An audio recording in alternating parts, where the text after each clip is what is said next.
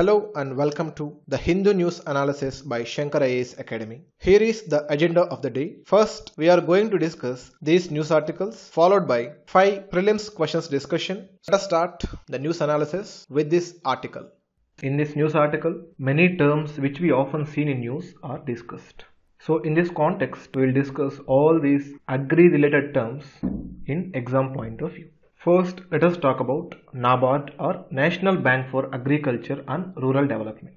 Know that it came into existence in 1982 by transferring the agricultural credit functions of RBI and refinance functions of Agricultural Refinance and Development Corporation. So it means the functions of two bodies are transferred into a single body, that is NABARD. So coming to its mission, it aims to promote sustainable and equitable agriculture and rural development. And its major functions include promotion and development, refinancing, financing, planning, monitoring and supervision with respect to agriculture and rural development. And know that Government of India holds 100% stake in NABARD. First, let us see what are the existing schemes and funds regarding agriculture and rural development. Later we will talk about the proposed reforms under Atmanirbhar Bharat Abhiyan or Self-Reliant India Mission. Here comes the Rural Infrastructure Development Fund. This fund was created by Union Government under NABARD in 1995-96. So as the name suggests, that is Rural Infrastructure Development Fund, it was created to finance rural infrastructure projects. At present, there are around 37 eligible activities under RIDF as approved by government. And these activities are classified under 3 broad categories: agriculture and related sector, social sector and rural connectivity. And coming to institutions which are eligible to get fund from RIDF are state governments, state-owned corporations, state government undertakings, Panchayat Raj, self-help groups, NGOs, etc. So this is all about RIDF. Know that this fund is established under NABARD and it aims to finance rural infrastructure projects. So this is all about RIDF. And there is one more term which we often see in news, that is FPOs, Farmer Producer Organizations. Simply put, it is a producer organization where the members are farmers.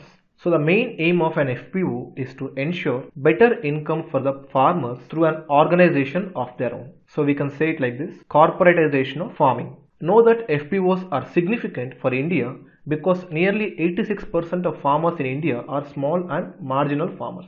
The average land holding size in the country is around 1 hectare. So we need FPOs wherein small farmers come together and support each other. So in this sense, FPOs empower farmers and increase their standard of living through better opportunities and income generation. Here it is important to know that Small Farmers Agribusiness Consortium is providing support for the promotion of FPOs. The same Small Farmers Agribusiness Consortium is also coordinating body for ENAM, that is National Agricultural Market. Now let us see the major reforms announced under Atmanirbhar Bharat Abhiyan. We know that government has come up with 20 lakh crore package to revive the Indian economy, which was severely hit by COVID pandemic. And as a part of this package, a few reforms are also focused on farm sector. For example, the reforms include amending Essential Commodities Act of 1955 as well as APMC Act. And government also proposed for the setting up of Animal Husbandry Infrastructure Development Fund, similar to Rural Infrastructure Development Fund. As just said, this fund was set up under Atmanirbhar Bharat Abhiyan and it is aimed to incentivize private sector investments in infrastructure for dairy and meat process, that is milk and meat. Further, this fund also promotes private investments in value addition infrastructure and establishment of animal feed plant. So who are eligible to get funding under this AHIDF? So the eligible beneficiaries are FPOs, MSMEs, private companies, individual entrepreneurs, etc. So whoever wishes to get a loan, they should contribute a minimum 10% margin money. And the rest 90% will be given as a loan by government through scheduled banks. Also, the government provides 3% interest subvention to eligible beneficiaries. So here subvention means if normal interest rate is 7%, out of 7% government will provide 3% and only 4% should be borne by the consumer or beneficiary. And the size of this Animal Husbandry Infrastructure Development Fund is around 15,000 crores. So this is all about newly set Animal Husbandry Infrastructure Development Fund. And further reforms under this package include amending Essential Commodity Act of 1955. So firstly, what is this act? Know that this act was enacted to control the production, supply and distribution of certain commodities, which are very important in the interest of general public. So whenever a commodity is branded as an essential commodity, government puts set of restrictions like pricing, hoarding of commodities, etc. Though this act was brought in the interest of larger public, it acted against the interest of farmers. So because of serious restriction on sale and storing of commodities, the farmers are losing the income. So because of these restrictions, no large private investment has been made in this sector. So now under this Atmanirbhar Bharat, the act is going to be amended to enable better price realization for farmers.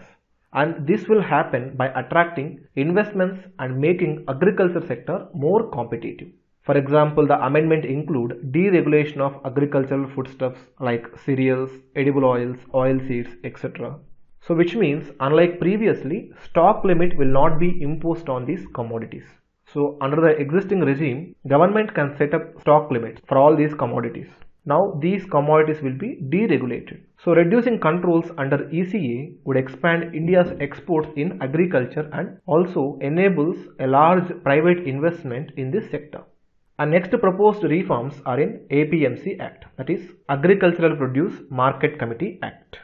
So under this APMC Acts, in many states, farmers are required to sell a large number of commodities only in markets, that is mandis or market yards. And here farmers are supposed to pay high intermediation costs. This mandatory selling of farm produce in APMCs has led to rise of lot of middlemen. So due to the rise of middlemen, the income of farmers have been further reduced and pushed them into poverty. In addition to this, the existing APMC Acts also led to formation of cartels of buyers. So what happens is, in APMCs, all buyers will fix a price and farmer has to sell the produce only at that price. Instead of competitive bidding, the buyers are fixing the prices, which is very non-remunerative to farmers. So to eliminate this problem, the act will be amended to allow farmers to sell their produce outside the APMC yard. So by doing so, this will bring greater competition amongst buyers as well as eliminating the intermediation fee and commission to middlemen. This amendment is also expected to remove barriers in interstate trade. So by doing this, it will help farmers in the regions with surplus produce to get better prices and consumers in regions with shortage of farm produce. So this is all what is discussed in the news article.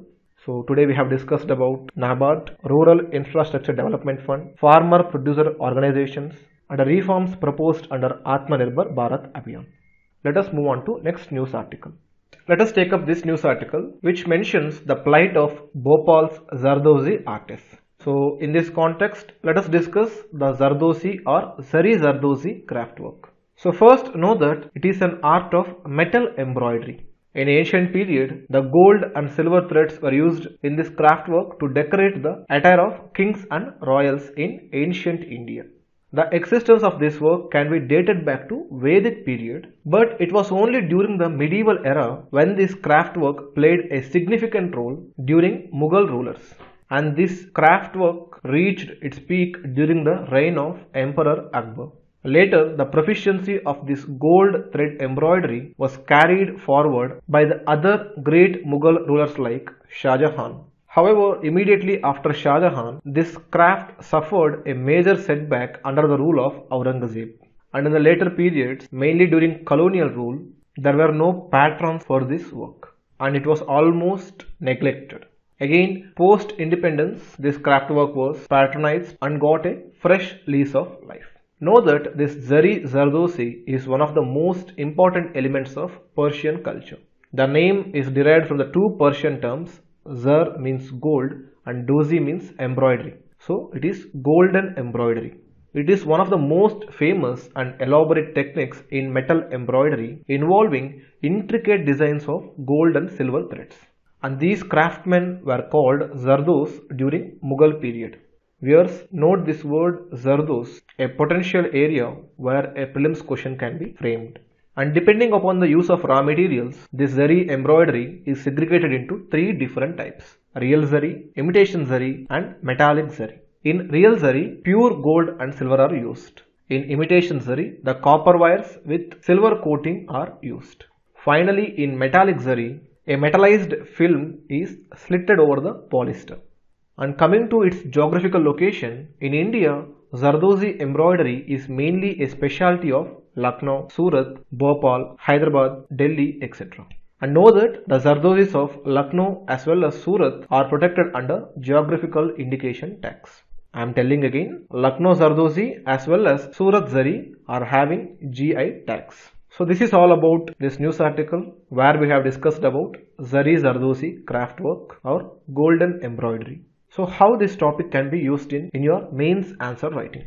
If you see here, there was a previous year mains question. Highlight the Central Asian and Greco-Bactrian elements in Gandhara art. So in this question we are supposed to write the Central Asian, that is Mesopotamian, that is Iran, as well as Greece and Bactrian elements in Gandhara art. We can expect a similar question like write about the Persian elements in Indian art and architecture. Here you can write about this zardozi art form, which is of Persian origin. So this is all about this news article. The practice question will be discussed at the end of session. Let us take up this news column from editorial page. So this article talks about the estimates of worsening poverty situation in the country mainly because of the COVID-19. Also, the authors provide suggestions to roll back the livelihood shock induced by the pandemic. And this front page news article presents us some important facts related to MGNREGA or MGNREGA program. So all these details will be discussed in the coming discussion. The relevant syllabus is highlighted here for your reference. First, let us see the impact of lockdown on the quantification of the poverty. So it means how lockdown has affected the poverty in the country. If you see, various reports and surveys highlight the massive scale of falling incomes and loss of means of livelihood. Obviously, the both are related. That is, the fall in income as well as loss of livelihood, which are directly related. And these impacts of this pandemic imposed lockdown are growing larger day by day due to high newly confirmed infections. So what happens because of this is, many people in the country have been pushed to various depths of poverty. On the authors estimate that even before the lockdown, around 42% of Indian population were poor. It means around 56 crores of India are below the poverty line. See, before the lockdown, around 50% of Indian population were in the margins to fall into poverty. So here 15% is nearly equal to 20 crore. Here margins mean the income of these 20 crore people is just above the poverty line. So even if their income is reduced by few hundreds of rupees, they fall into poverty. As you all know, the pandemic had put lot of pressure on the earnings of this population segment. So these people who were slightly above the below poverty line were sucked up into the poverty due to the lockdown. So as a result of this pandemic, two things happened. One is poverty deepening. So what is poverty deepening? See here, poverty deepening refers to a scenario where those who were already poor are suffering a further worsening of their quality of life. It means the people are already poor, but due to new problems, they are suffering even more poverty. That is called poverty deepening. And authors state that 16% of population were in extreme poverty. And now this number is going to increase to 47% of our population. So this means around 31% of our population are being pushed into extreme poverty from 16 to 47%. 47% is nearly equal to 50 crore population. So this is the scale of poverty deepening in India due to pandemic. The second happening is that more and more people are pushed into poverty. As we just said, many people are in the margins of below poverty line. So these people are being pushed into poverty due to the lockdown. So authors estimate that an additional 40 crore people or 30% of population were pushed below poverty line. This means at present, as per the estimates of authors, around 96 crore Indians or 72% of Indian population are living in poverty. Yes, this sounds very disturbing. So this is how the quantification of scale of poverty is impacted due to lockdown. An whopping 72% of Indian population is now living in poverty. So what are the suggestions given by the authors to prevent this further aggravation of poverty situation in the country? As you know, in the recent articles, many of the times we have suggested the revamping of MGNREGA program. So even today, the authors say that the revamping of MGNREGA is must for improving the standards of poverty people. And authors feel that the 20 rupees wage increase is just a nominal and very negligible in comparison to the overall magnitude of the crisis. Yes, government has increased the wage by 20 rupees under Pradhan Mantri Garib Kalyan Yojana or package, which comes under Atmanirbhar Bharat Abhiyan. So here authors say that first the wages per day has to be further increased to arrest the economic impact which is pushing many people into poverty. Secondly, as we all know, under this MGNREGA program, a minimum of 100 days of guaranteed wage employment is given to every rural household in a year. Guys, here household is important. It is not 100 days for each person, it is 100 days for each household. And here authors say that government should revise this program for at least next 6 months. They suggest that every rural household can be given at least 20 days of employment in 1 month for a period of next 6 months. So it means every household should be given 20 days of work per month in the coming 6 months. So this is a temporary suggestion given by the authors. And this front page article says that many activists are requesting the government to increase the number of employment days to at least 200 days for one financial year. So they are asking to increase the 100 days of guaranteed employment to 200 days for next one financial year. So this becomes very important as many of the households are going to complete their 100 days of work by this month, that is July. If they are going to complete 100 days of work by July, how are they going to survive the next remaining 5 months? As you know, many people have lost jobs and even livelihoods because of lockdown as well as COVID-19. So one side they are going to complete their 100 days of work. On the other side, there are no other jobs to do. So how will they survive?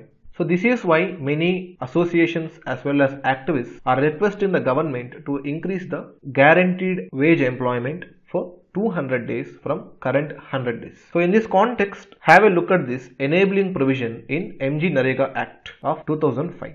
So this provision allows both center as well as state governments to extend the working days to any period when it is expedient to do so. So whenever required, the state or central governments within the limits of their economic capacity can increase the number of guaranteed employment days. And next important suggestion given by the authors is to extend the employment guarantee program to urban areas as well. Here it is important to note that the NREGA stands for National Rural Employment Guarantee Act. So the scheme is applicable only in rural areas. Now, a similar program is required for urban areas as well according to the authors. So why a similar program like NREGA is required in urban areas? Here answer is to arrest the reverse migration and to stabilize the urban economy. As we all know, many people from urban areas have reverse migrated to their villages due to loss of employment in cities. So if all the people working in cities go back to their villages, then urban economy will fall down. So to arrest this reverse migration and to stabilize the urban economy, we need an urban employment guarantee program. Here authors say that the employment guarantee program is a great blessing in the present time. On one hand, this program gives employment to the people. On the other hand, the durable assets are created. But now government is going to have a huge demand for employment under this scheme. All that the government has to do is the right planning to utilize the available labor resource for the creation of durable infrastructure. Next measure is to start an indirect branch of NREGA program. So this is to revive micro, small, medium enterprises. So here authors mean that government shall provide wage subsidy for MSME workers as well. As we all know, MSMEs are the backbone to Indian economy. So by providing a wage subsidy to MSMEs, their losses can be reduced substantially, thereby helping them to come out of this economic crisis due to lockdown. So next suggestion is with reference to public distribution system, that is PDS or targeted PDS. Here authors say that at this moment first priority should be given to those individuals who are not yet identified under PDS.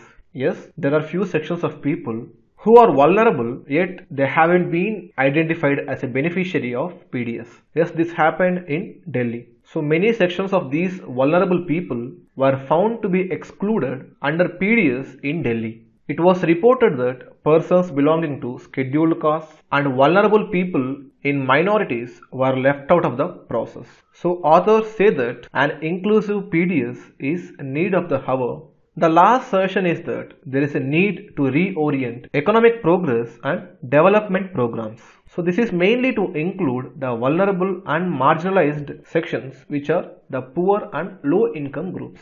Here authors say that the neoliberal or the new liberal growth we have experienced since 1990s has been largely through breaking the back of laboring class. It means by exploiting the labor class, the Indian economy has attained very high growth. The Indian economy grew by paying less and less to workers and allowed surplus to accumulate in the hands of owners.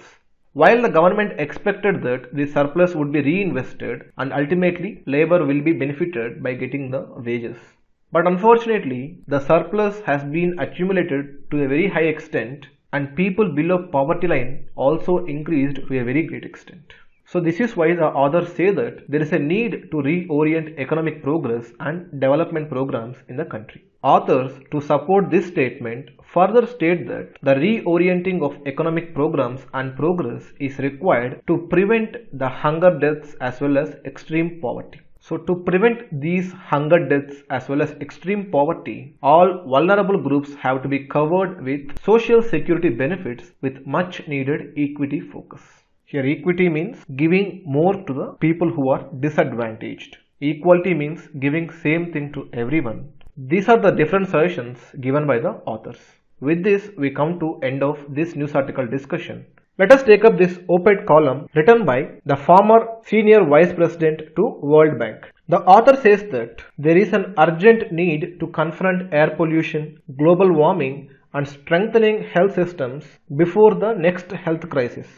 Here, he means that before the arrival of one more COVID-19 like health crisis, the countries must be prepared by reducing air pollution and strengthening the health systems. So, in this discussion, we shall try to take the important takeaways from the news article in exam perspective.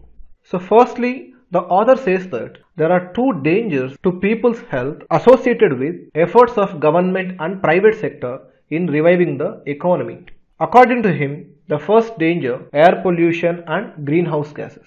And second danger, a weak public health system. Further, author says that India must listen to the warnings which are relating health disasters with air pollution as well as global warming. So he takes an example to explain this statement.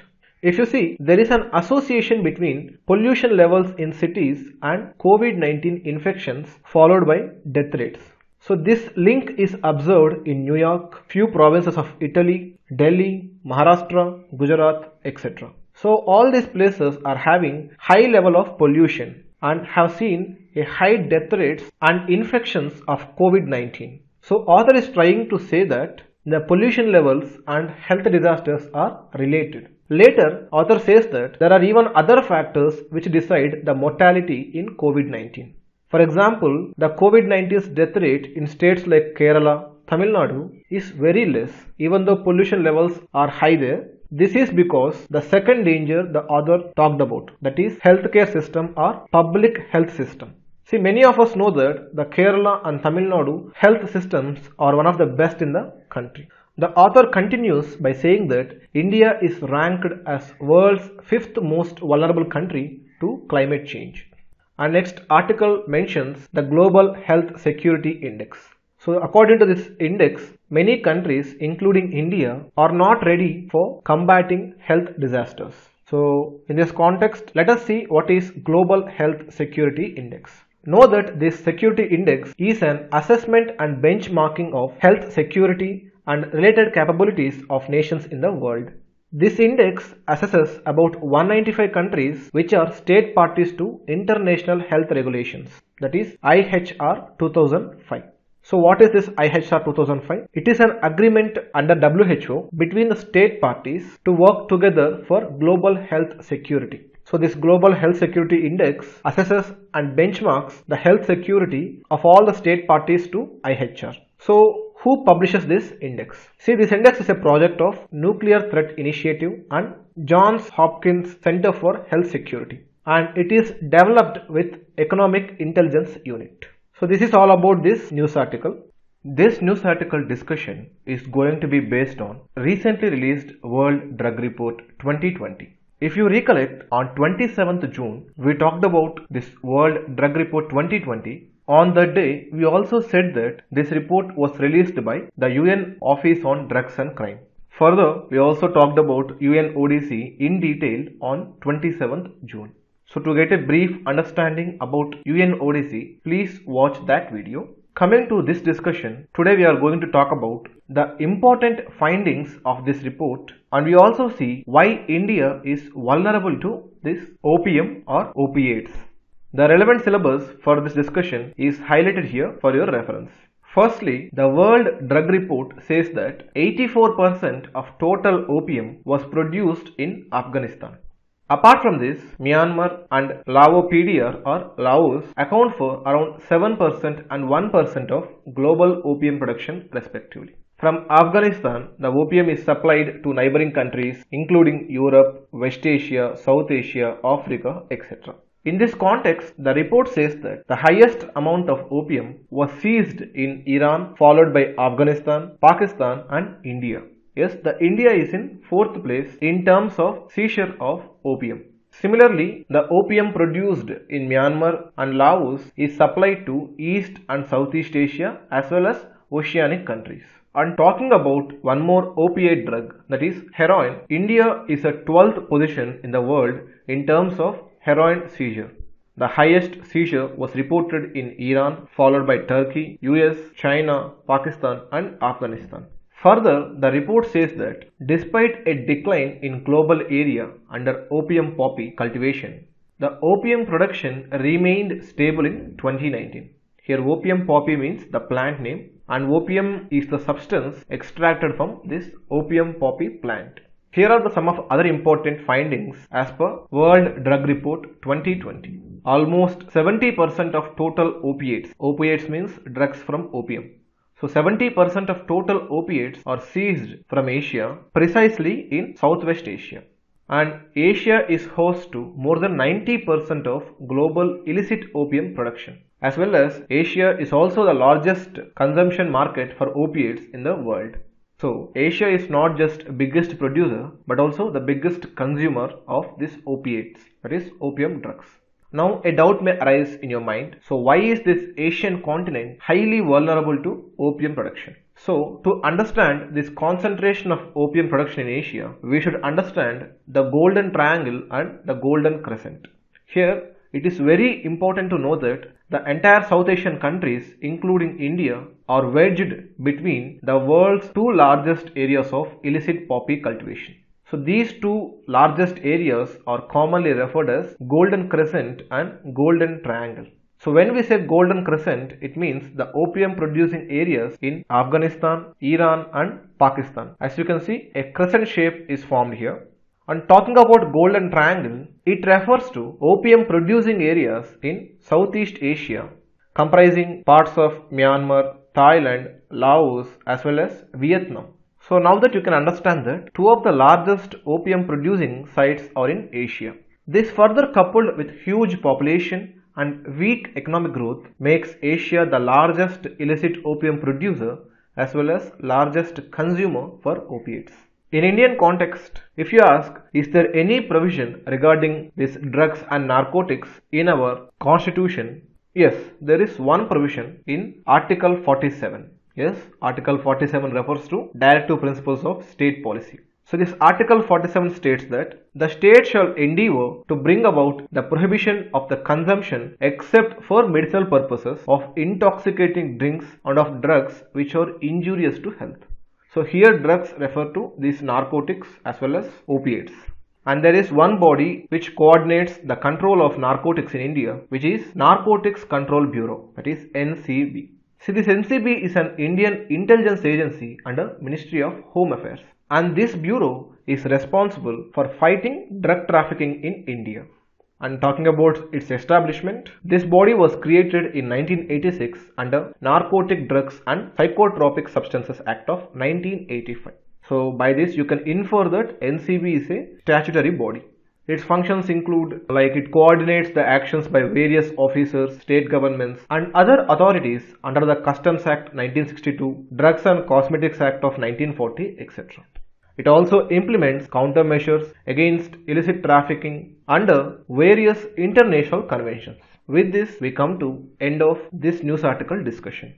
So here we have discussed about World Drug Report as well as Golden Triangle, Golden Crescent, why is Asia biggest producer as well as biggest consumer for opiates, and the Narcotics Control Bureau under Ministry of Home Affairs. So this is all about this news article. Before moving on to next part of discussion, we shall have a small discussion about cocaine. Many of you might have heard about this name, mostly in movies. This cocaine is one more narcotic substance mainly produced and consumed in North America as well as South America. So once upon a time, these cocaine producing mafias in Colombia almost ruled the state, the Colombian country here. So one prominent name here is Pablo Escobar. He is considered the drug lord of cocaine and Colombia. Google this name Pablo Escobar and you will find lot of interesting details. With this, we have come to the last part of today's discussion, that is prelims practice questions discussion. The first question, the World Drug Report is released by, as you all know, the correct answer is option D, United Nations Office on Drug and Crime.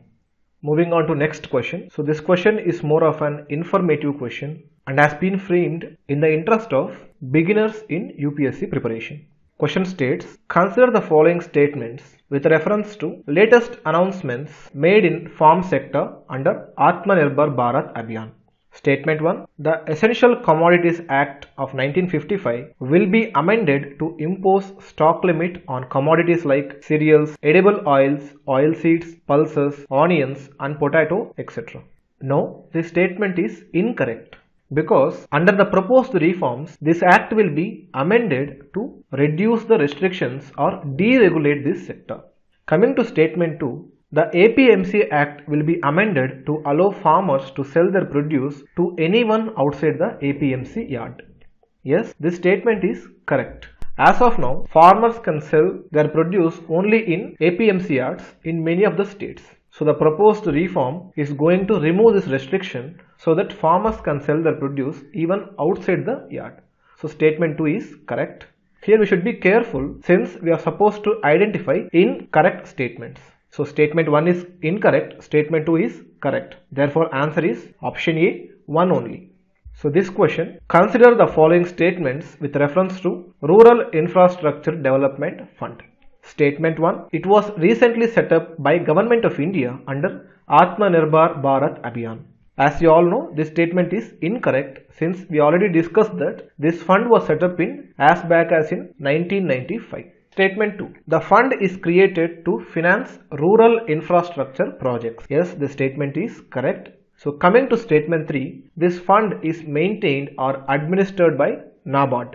Yes, this statement is also correct. Since we are supposed to identify correct statements, the correct answer is option C, 2 and 3 only. Let us take up next question. Consider the following statements regarding zardozi work. Statement 1. It is an art of metal embroidery in which gold and silver threads are used. Yes, this statement 1 is correct. Here you should be careful if the statement is like this, in which only gold and silver threads are used. Then this statement goes wrong because we have seen 3 different types of zardozi work in which only in real zari work gold and silver are used. As there is no extreme word, that is only the statement 1 is correct. Coming to statement 2, the craft work reached its zenith during the British rule. The statement 2 is incorrect because this craft work reached its zenith during Mughal rule, especially during Emperor Akbar's rule. So statement 2 is incorrect. Therefore, the correct answer is option A, 1 only. Next, consider the following statements with reference to Global Health Security Index. Statement 1. It assesses and benchmarks the health security and related capabilities of countries that make up the state parties to international health regulations. Yes, this statement is correct. Coming to statement 2. It is published by World Health Organization with support of Nuclear Threat Initiative and Johns Hopkins Center for Health Security. No, this statement is incorrect since WHO is not associated with publishing this report. As we have already discussed, this index is a project of Nuclear Threat Initiative and Johns Hopkins Center for Health Security, and it is developed with Economic Intelligence Unit and not WHO. Therefore, the correct answer is option A, 1 only.